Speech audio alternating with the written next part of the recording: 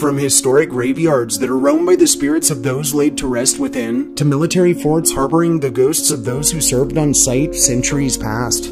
Are you sure you're ready to brave some of the most haunted places in Charleston, South Carolina?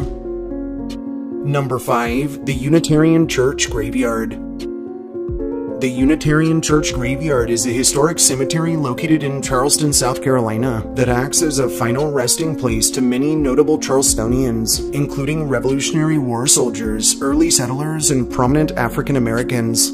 This prominent yard is also home to the Unitarian Church, a historic church that dates back to the 1770s. The church has played an important role in Charleston's history as a whole, serving as a place of worship, as a meeting place for civil rights activists, and as a shelter for victims of natural disasters.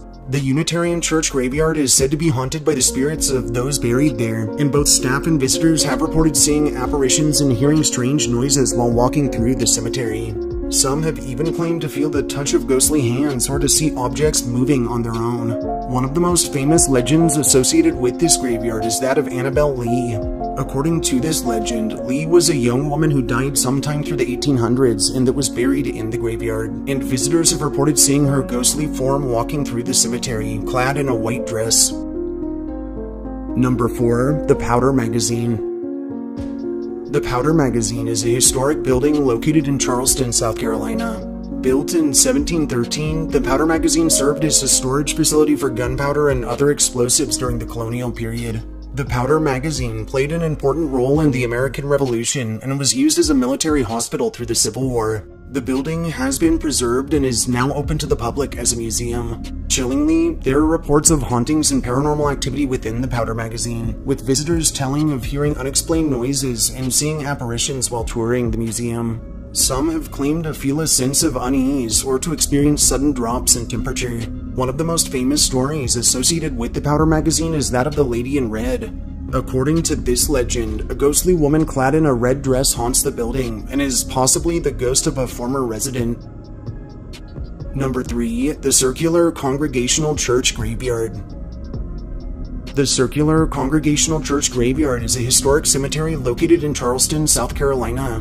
The graveyard was established in the late 18th century and is the final resting place to many notable Charlestonians, including to early settlers, veterans of domestic wars, and prominent social figures. This graveyard is also home to the Circular Congregational Church, a historic chapel that dates back to the 1680s. Like our first church, this church has also played an important role in Charleston's history, serving not only as a place of worship, but also as a hospital through the Civil War, and as a meeting place for civil rights activists during the 1960s. The Circular Congregational Church Graveyard is said to be haunted by the spirits of those buried there, and both staff and visitors have reported seeing apparitions and hearing strange noises while walking amongst its rows. Some have even claimed to feel the touch of ghostly hands or to see objects move on their own. One of the most famous legends associated with this graveyard is that of Sue Howard Hardy. According to this legend, Hardy was a young woman who died in the 1800s and was buried in the graveyard, and many have reported seeing her ghostly figure walking about in a white dress and holding a bouquet of flowers. Number 2. Fort Sumter. Fort Sumter is a historic sea fort located in Charleston Harbor, South Carolina, that's best known as the site of the first battle of the American Civil War, which took place on April 12th of 1861. During this confrontation, Confederate forces bombarded the fort, which was occupied by Union soldiers, forcing them to surrender after a 34-hour bombardment. The battle marked the beginning of a long and bloody conflict that would shape the course of American history as a whole.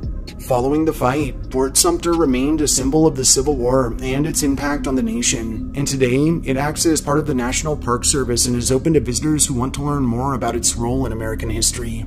Not surprisingly, there are many stories of hauntings and paranormal activity within Fort Sumter, with some reporting feeling a sense of unease or sadness while on site, and others of seeing ghostly figures and hearing unexplained noises. One of the most famous stories associated with Sumter is the legend of the Gray Man. According to this legend, a ghostly figure dressed in gray appears on the beach near the fort before hurricanes or other major natural disasters. The Gray Man is said to be the spirit of a man who died in a shipwreck near the fort and that now warns people of impending danger, lest they suffer the same fate. In addition to the Gray Man, there have also been reports of other ghostly apparitions and strange sounds at Fort Sumter, some of which that include the ghostly figures of both Union and Confederate soldiers, and others of hearing the phantom sounds of cannon fire or of marching footsteps. Number 1. The Old City Jail. The Old City Jail is a historic building located in Charleston, South Carolina, that was completed in 1802 and served as a jail until 1939. During its more than 130 years of operation, this jail housed a variety of criminals, including pirates, Civil War prisoners, and some of Charleston's most notorious figures. Conditions in the jail were notoriously harsh, and prisoners were often subjected to overcrowding, disease, and inhumane treatment. Incidentally, the building's dark history has made it a popular destination for those interested in the supernatural.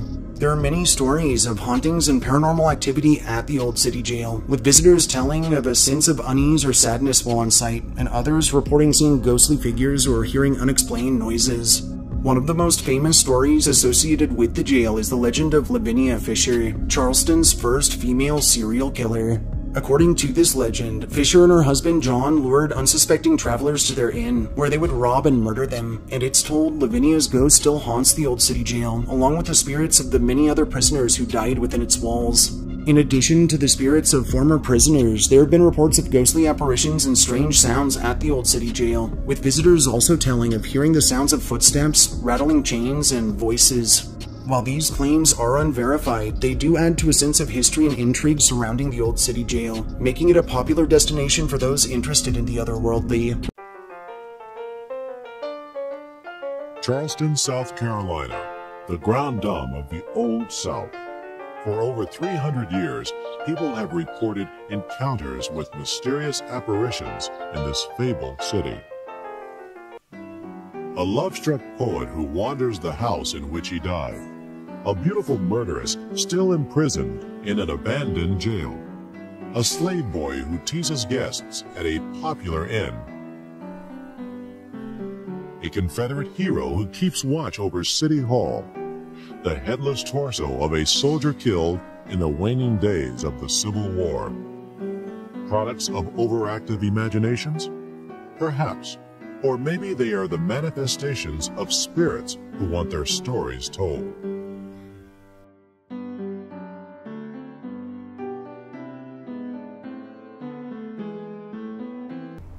The cultural and commercial capital of the antebellum South. The birthplace of the Confederacy. Today, Charleston is a thriving shipping center and tourist destination, a city permeated with a sense of history. The past is very much alive in Charleston, in more ways than one.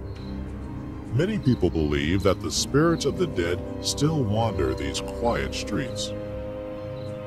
You can't have over 300 years of history and not have the spirits present that have gone before us. And Charleston is the most ideal setting that I could think of. And the spirits deserve to be heard. In the past, I have not believed in ghosts at all. And I was probably like the majority of people that poo-pooed the whole thing. But as time has gone on in the last 10 years, I have encountered strange things happening. So whether you want to put the name ghost to it or spirit, it's up to you. But there is something here. It should not be surprising that Charleston would be home to many legends of ghosts and otherworldly spirits. The city dates back to the earliest days of the American colonies, and many of the original townhouses and mansions are still standing. In the historic section near the Battery, more than 70 buildings predate the Revolution. More than 200 were built before the War of 1812, and more than 850 were constructed before the Civil War. Come this way with me. This house was built in 1845, and recently the owner converted it into a very fine, charming inn. In the back of this building Julian Buxton III is a native Charlestonian and a former investment banker and college professor. Since 1995, he and fellow historian and author Ed Macy have conducted tours of Charleston's historic sites that are associated with ghostly tales and legends. And he's come back even though I don't know how to account for the abundance of Charleston supernatural activity. I don't know if it's simply because the residents here have been on the Swampy Peninsula for over 320 years now, or if it's because of the numerous catastrophes and disasters that have been rained upon the city, war, fire, plague, hurricane, and earthquake. Or maybe it springs from the mighty antebellum agricultural society with its beauty and wealth, and of course its lesser acknowledged dark side of slavery. When you're walking around the place, you sense spirits, you sense the history, you sense the people that have been here, and you sense all the incredible tribulation and human drama that has been experienced in this place. Not just war, but all the families and all the different decades and generations that have been here. People actually live here and work here, and yet when you walk through it, you can actually feel that you're back in the 1700s or 1800s very easily. Charleston is one of the oldest continually occupied settlements in the United States.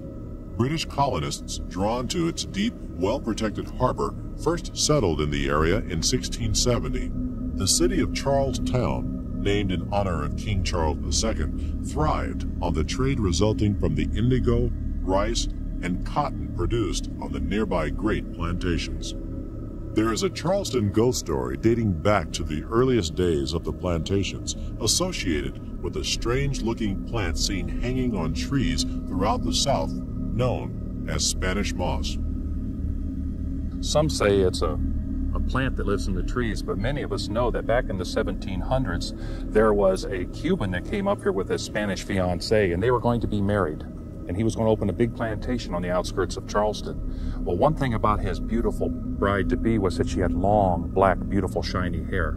As they were traveling out to get set up and start their plantation, the Cherokees killed both of them and buried them under a live oak tree. And as a final insult, they tore off her beautiful, long, black hair and hung it in a tree. This just is a sign to others, don't mess with the Cherokee Nation. Well, they'd come back day after day and week after week, and they noticed that not only had the hair shriveled up and turned gray, that it was spread throughout the tree. And wherever these Cherokees went, they'd look up in the live oak trees, and there was the moss following them. And it chased them out of the state of South Carolina. And even to this day, if you stand under a live oak tree, you can sometimes hear the moaning of the woman who was killed, and you can watch the moss jump tree to tree. Charlestown became wealthy and prosperous in the early 18th century through its commerce and shipping. With prosperity, however, came predators. Pirates and Spanish marauders were a constant threat to the colony. In 1718, the notorious pirate known as Blackbeard blockaded the city, demanding a ransom of food and provisions. In 1704, the British colonists had completed the construction of a walled fortification around the city. Behind the semicircular fortification known as Half Moon Battery stood the Court of the Guard. Here in the Court of the Guard jail were held some of the most notorious pirates of the era. According to legend, the spirits of these pirates still haunt the waterfront area of Charleston known as the Battery. Among some of the early citizens of Charleston, there were a number who we were not too happy to have here. There were pirates who came looking for loot, and sometimes they were captured in our harbor and were made quite a terrible example for others to see as they were hanged publicly. When these bodies were removed, they were dumped into the harbor. And they say that some of the spirits of those still linger near the Battery, and if you walk by with change that jangles in your pockets, you might hear a threat or a request for some of those goods. The pirates who terrorized old Charlestown are long gone, but their ghosts may still haunt the dungeons where they were imprisoned.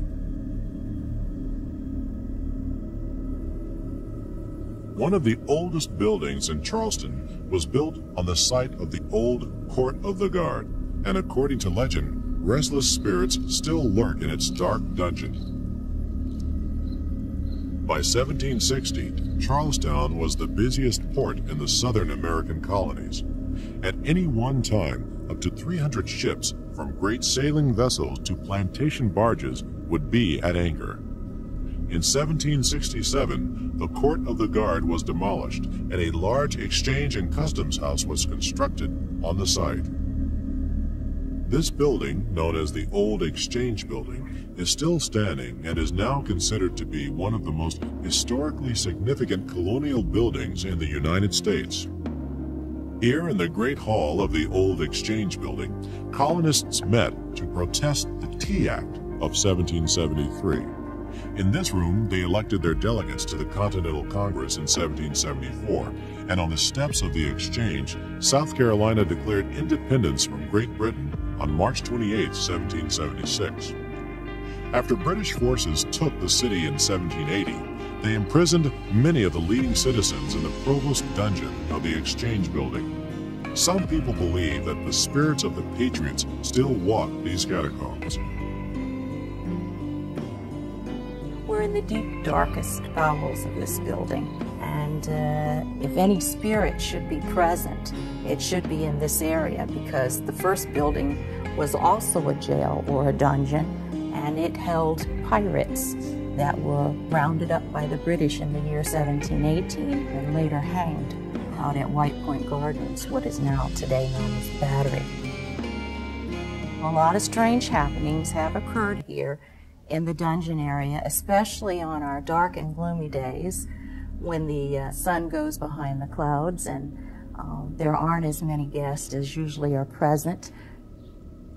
Sometimes we'll walk in and hasn't been a group through in quite a long time, and we proceed into the dungeon area first over by the Half Moon Battery, and sometimes every one of these chains will be swinging, just swinging in harmony almost. It's like vibrating and shaking up and down, and it's a little bit unnerving.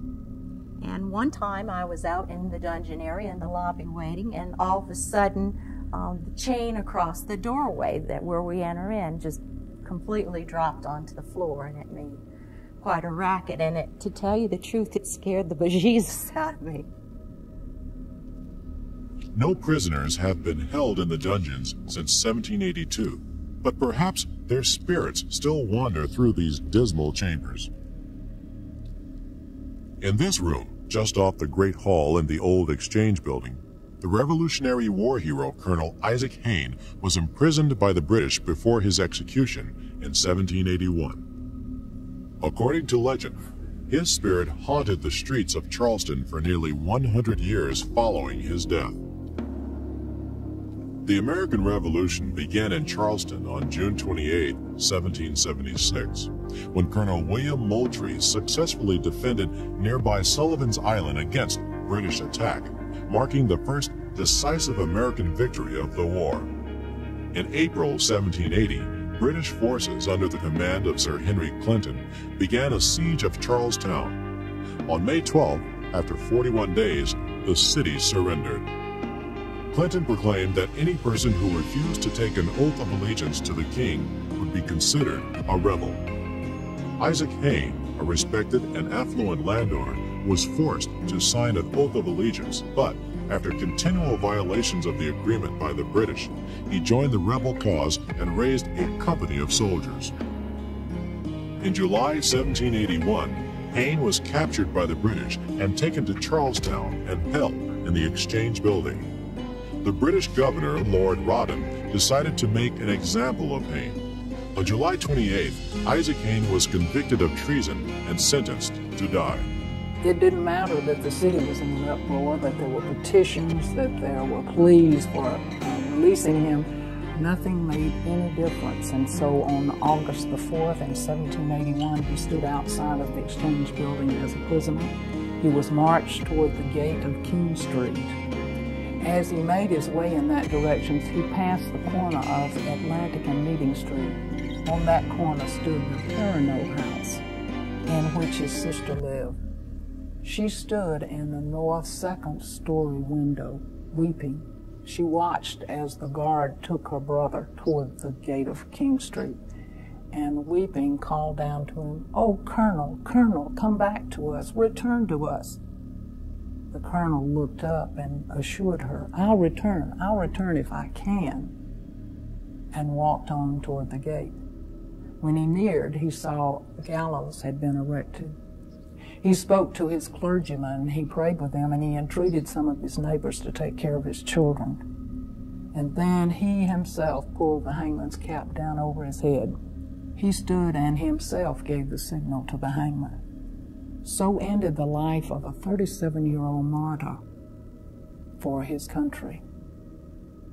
He is remembered for that, but also there are those who say for over 100 years that on the stairwell of the Perrineau house, late in the day, if you are in the second-story bedroom at the north side of the house, you could hear his footsteps coming up the step. So perhaps he did try to keep his promise to his sister to return.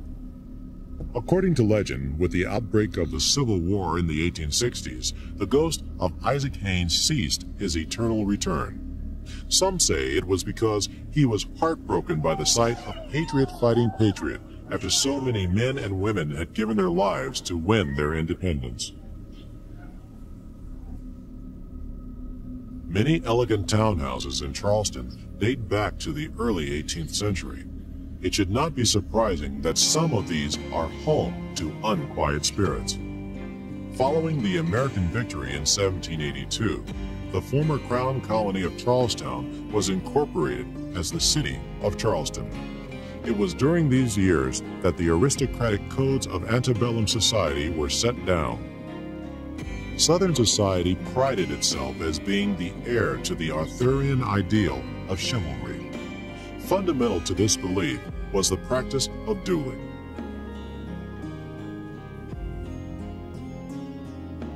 Even after the practice was outlawed in 1804, dueling remained an integral aspect of Southern society until the time of the Civil War. In the years before the Civil War, in the antebellum years, there was a lot of honor and a lot of pride, which led to a lot of duels, which has been the result of at least 2 ghost stories in this city. Men who died in the fields of honor dueling. This Georgian-style house on Church Street was built in 1735 by a wealthy landowner named Thomas Rose. There have been very few changes to the building over the years, and it is today owned by the Church Street Foundation, a private organization dedicated to the preservation of historic homes in the district. According to some, the Thomas Rose house is also home to the ghost of a young man who died in a senseless duel in 1786. In 1783, Dr. Joseph Ladd, a young doctor from Rhode Island, came to Charleston and boarded at the Rose residence. Dr. Ladd was quickly accepted by Charleston society, but he never forgot his beloved Amanda, the girl he had been forced to leave behind. Dr. Ladd spent countless nights composing letters and poems to Amanda, vowing to return for her after he had made his fortune. In one, he writes, "Ah, think not absence can afford a cure to the sharp woes, the sorrows I endure. Amanda, know, 'twill but augment distress. To such a height no mortal can express. My soul distracted still is fixed on you. Was ever heart so wretched and so true?" Dr. Ladd, however, was destined to never see his love again. He had befriended a local man named Ralph Isaacs.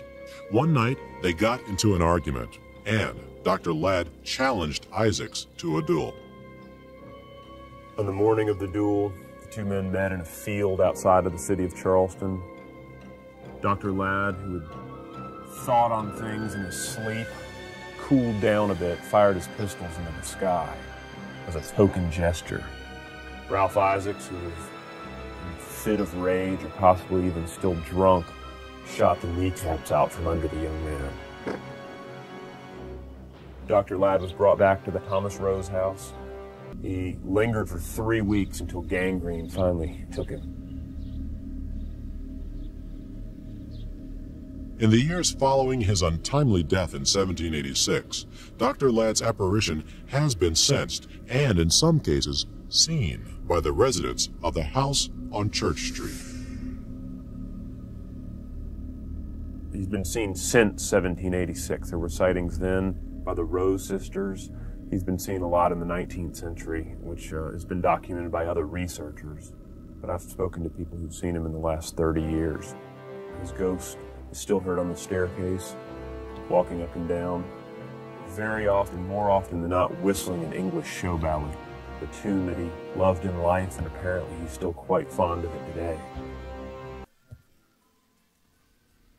This ghost appears as a very pensive, thoughtful ghost, and he appears during tribulations or when there is a crisis or emotional crisis. He usually appears in a very comforting, protective influence in the house. The present owner has seen him stand on the stairs while she was rushing between rooms with children, taking care of them, and the gardener has seen him quite frequently. There is another apparition associated with the Thomas Rose house, often encountered on the second floor and in the garden.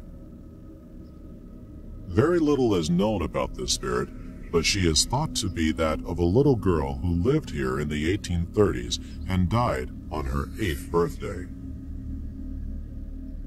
Not all of Charleston's spirits are so innocent. The old city jail dates back to 1802.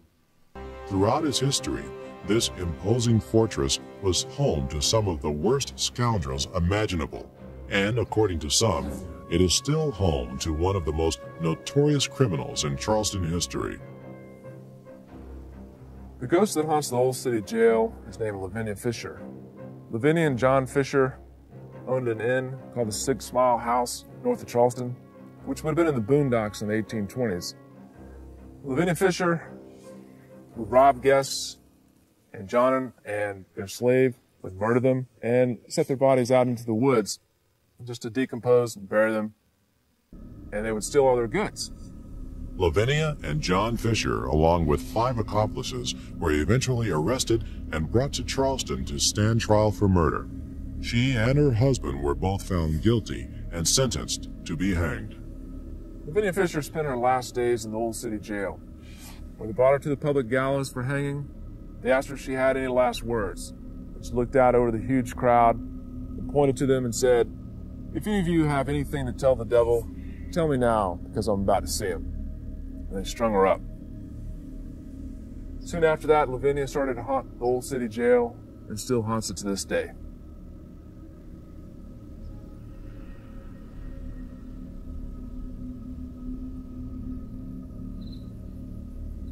Some of the most striking landmarks in Charleston are the numerous stately old churches dating back to the earliest days of the colonies.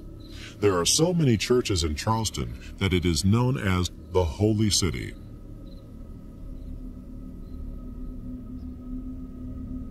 Mysterious apparitions have been seen in the graveyards adjoining some of these old churches.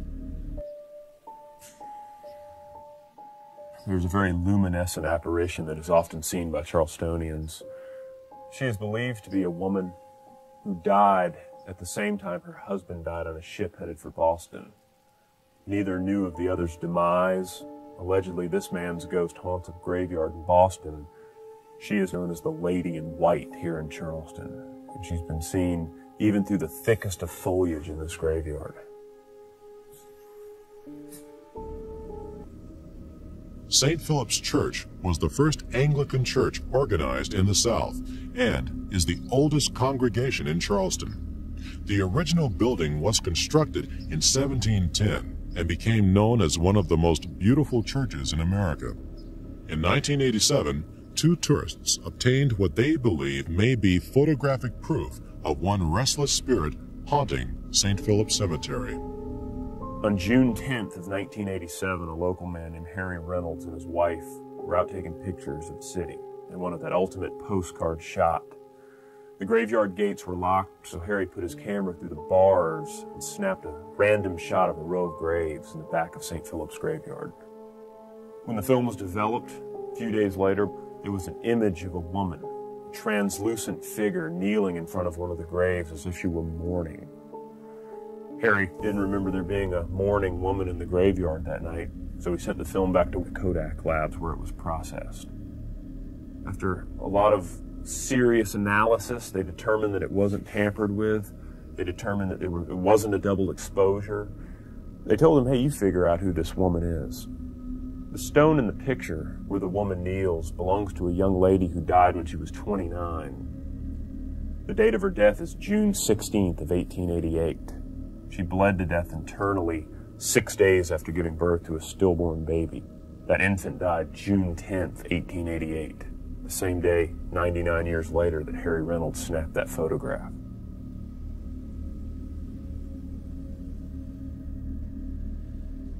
According to legend, Charleston is home to many ghosts, from the most famous of actors to the most humble of slaves. In the early 19th century, Charleston was the center of Southern society, commerce, and politics. The wealthy planters and merchants were avid consumers of European culture as well as fashions. In 1736, the Dock Street Theater opened on the south side of what is now Queen Street. That building burned to the ground in 1740. In the early 1800s, the Planters Hotel was built on the site of the original Dock Street Theater, so named because it was popular with the low country plantation owners who would come to Charleston for the market and the winter social season. In 1809, on that spot, they built the Planters Hotel. It was a very bawdy hotel, best known for drunken actors, prostitutes, and the invention of Planters Punch. Now, the hotel fell into ruins after the Civil War. By the turn of the century, it was dilapidated. In 1935 and 1936, it was refurbished through a grant given to the city. The Dock Street Theater was rebuilt on the site of the original theater as part of the New Deal Works Project's administration.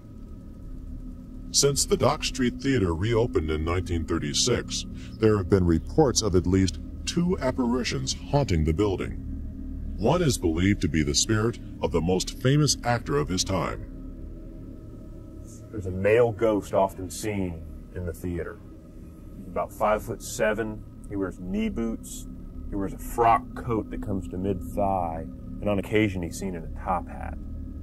Legend has it that this is the ghost of Junius Brutus Booth, a great Shakespearean actor, a man who would have been considered the Laurence Olivier of his time.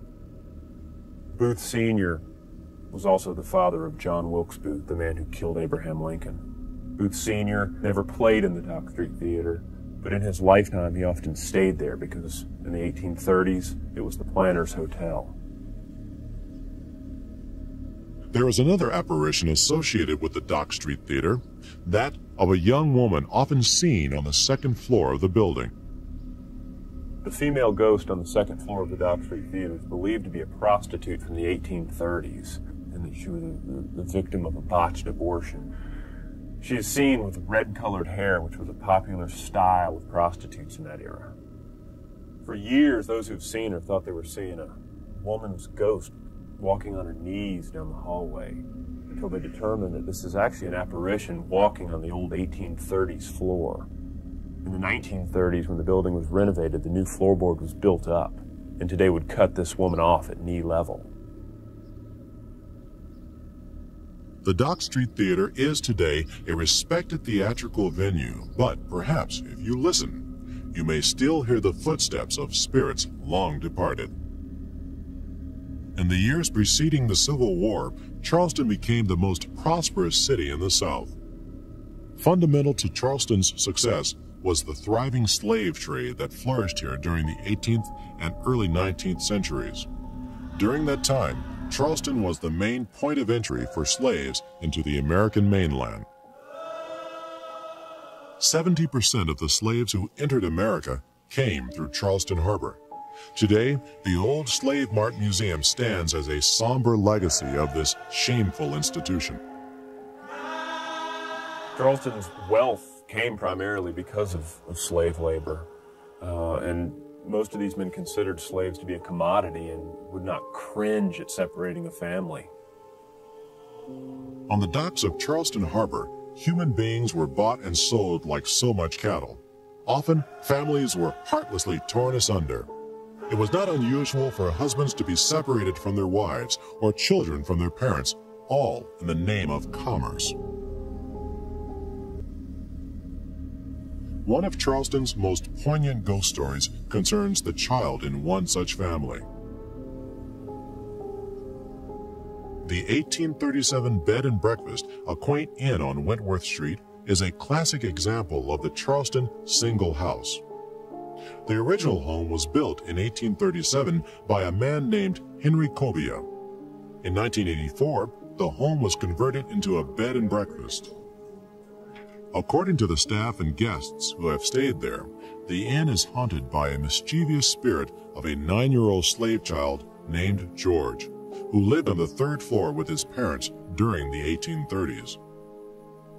In 1843, the owner was forced to sell some of his slaves, including George's parents. George actually witnessed the parents being taken away. The next day, he went down to the waterfront.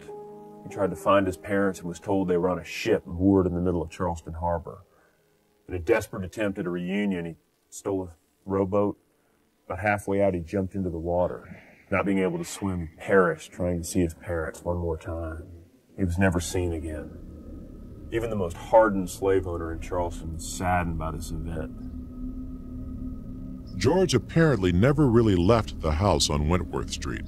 According to staff workers and guests, the spirit of the young boy still plays in the house in which he grew up.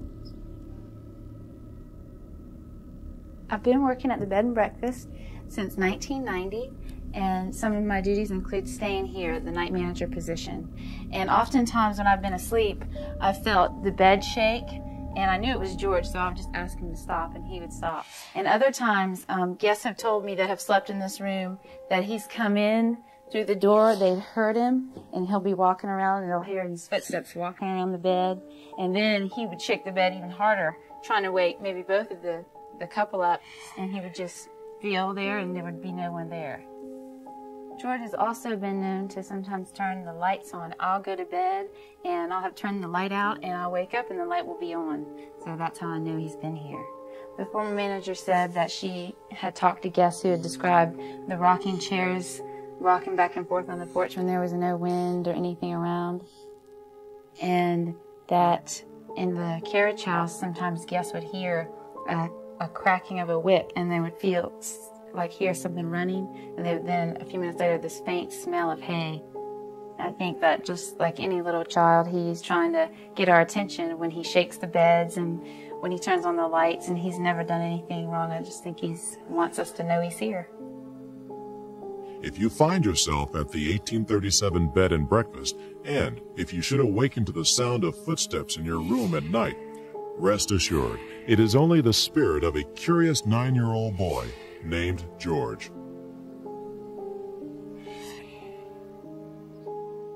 Charleston City Hall is situated at the northeast corner of Meeting and Broad Street, known as the Four Corners of Law.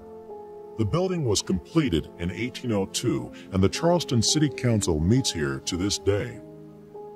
Along the walls of the City Council chamber are portraits of many of the illustrious persons who served the city and the country.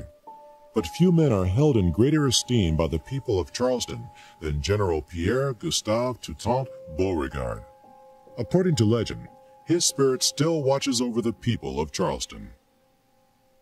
Beauregard was from Louisiana, but he had quickly won the hearts of Charlestonians.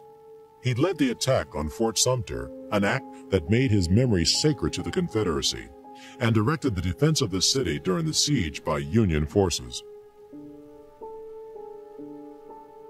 Beauregard was also renowned for his high ethical standards, and once he forced a citizen to return money he had embezzled from the state. It is said that Beauregard's ghost still returns to City Hall to search out miscreants and scandal. Woe be to he who dares to rob the city coffers while this vigilant spirit maintains his watch. Beauregard would become famous defending the city during the Civil War, But that bloody conflict would also be the source of many other ghost stories.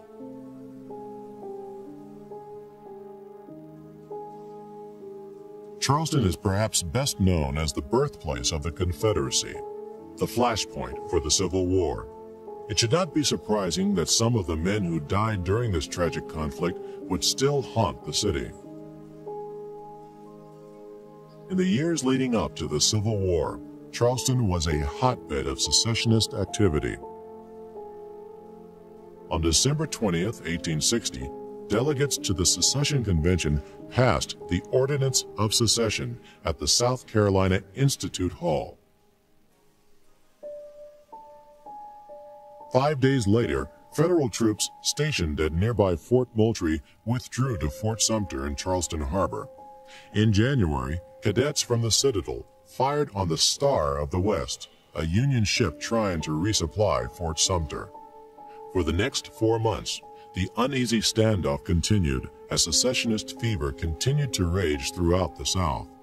By March 1861, 6 more states had seceded from the Union.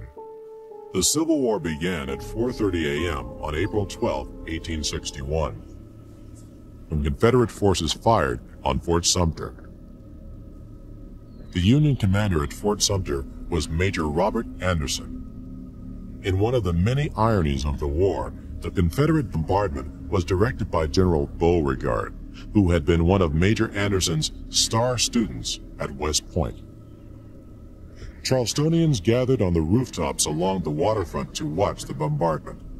The Union forces finally surrendered after 34 straight hours of shelling. Remarkably, no one was seriously hurt during the bombardment. But the war had started, and there was no turning back. For the next 4 years, the nation was plunged into the bloodiest conflict in American history. Seeing Charleston as the symbol of Southern resistance, President Lincoln was determined to subdue the city. In April 1863, Federal ironclads and monitors clashed with Confederate forces in Charleston Harbor. Beginning in August, Charleston was under constant attack by Union forces.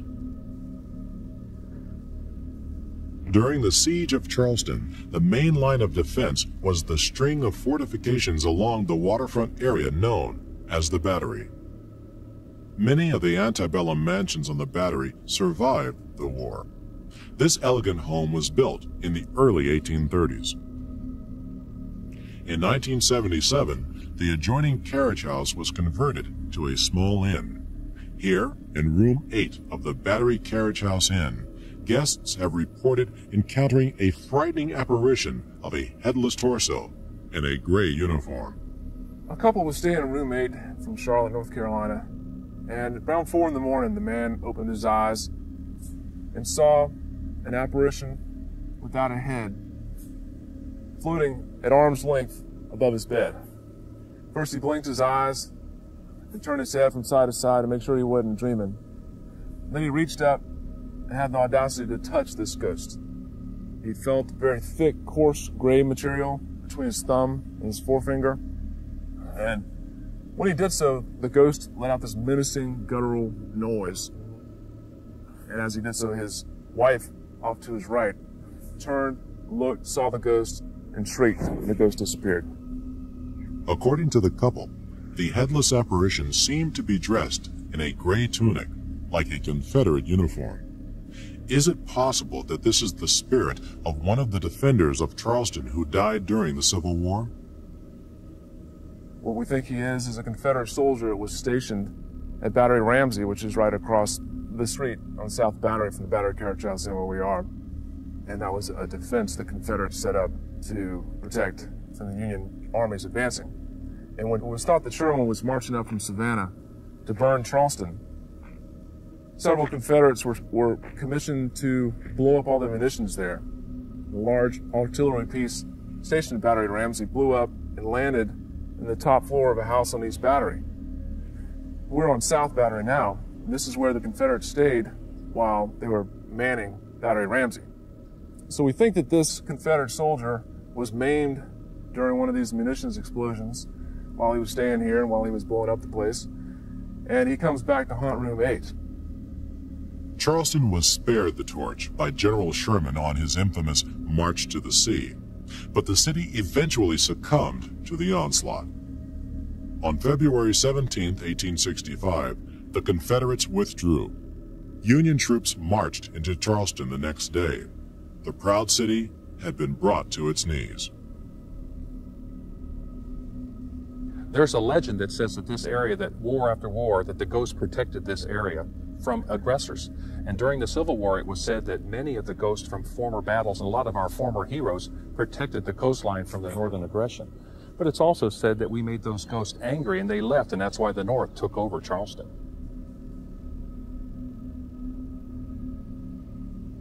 Charleston survived the devastation of the Civil War, but restless spirits continue to haunt the city. At the Battery Carriage House Inn, witnesses have encountered the apparition of a well-dressed young man affectionately known as the Gentleman Ghost. He is called the Gentleman Ghost because he sometimes enters the rooms of female guests at night, but he always disappears when the women object. We think the Gentleman Ghost was a young man who lived in this house in the early part of this century, who graduated from Yale University, and in the first few months after his graduation was very depressed, and for some reason jumped off the top piazza of the Battery Carriage House. And that's an undeniably tragic story, but the Gentleman Ghost comes back as a very benevolent entity. He haunts room 10, and also he strolls around the grounds of the Battery Carriage House. Sightings of the Gentleman Ghost report a wispy apparition, approximately 5'8", of a young man in his early 20s. Dozens of women have reported being wakened up in the middle of the night by this apparition. That's when he politely exits through the wall. Guests are not the only people who've had strange encounters at the inn. According to those who work there, the spirits make themselves known in many ways. One morning, the breakfast server was telling me that he knew that something was here, for he comes in around 6 o'clock in the morning, and the lobby is dark, the doors are locked, and all of a sudden he'd hear ding, ding, and I have a little bell like so on my desk, and something was ringing the bell. And he would come in and look around and turn the lights on. There was not a thing here. And then I was sitting at my desk one afternoon when I heard the knob on this door rattle like this. And then the door opened and went all the way back to the wall. At first I didn't think there was anything wrong with that. I was not scared, because I thought it was the lady of the house. Quite often she will come from her living quarters down the steps and through this door, and I hadn't seen her in a while, so I thought she might be coming to see me. And when she didn't come through the door, I got up from my desk, came around, and called her name. There was nobody there, and the door was wide open. I'll have to say that it did scare me quite a lot at that point. I didn't understand that, and I don't understand it to this day. But that is exactly what happened.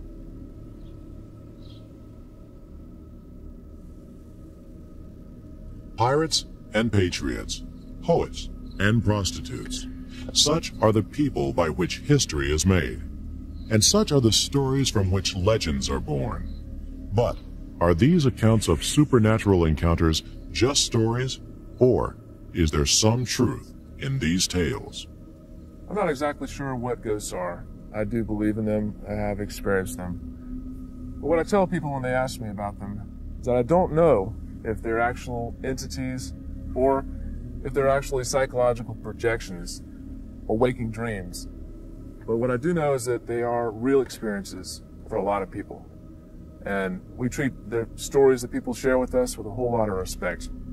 And we certainly treat the spirits of Charleston with a whole lot of respect. Thanks for watching.